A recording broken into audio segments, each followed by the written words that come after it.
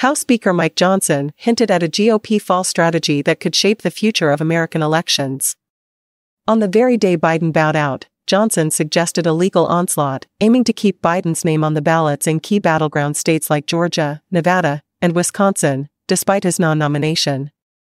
This revelation is not just about an election, it's about the legal battles that are brewing.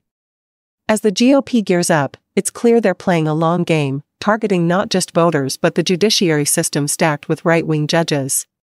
Johnson's move reveals a strategy far beyond voter persuasion, highlighting a deeper, more systemic approach to secure power through the courts.